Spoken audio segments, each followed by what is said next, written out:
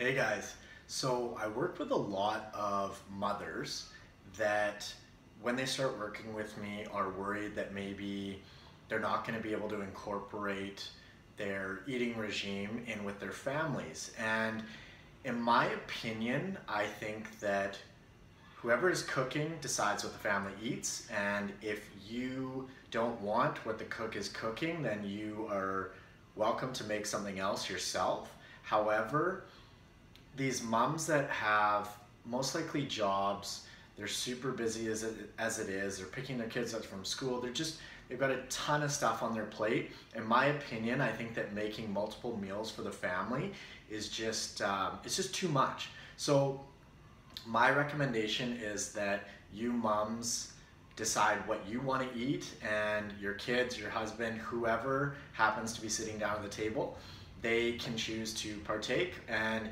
if they want to eat something else, they can make it themselves. You might get a little bit of blowback here. However, in the long run, I think that it's going to pay off, and they will adjust. They will adjust, and not to mention, if you're on a healthier eating program, your family as a byproduct is just going to benefit from that as well. So it's kind of win-win all around. However, I do understand that there's a little bit of an adjustment period up front. So if you guys have any questions about that, hit me up, but give it a shot. All right, see you guys, bye.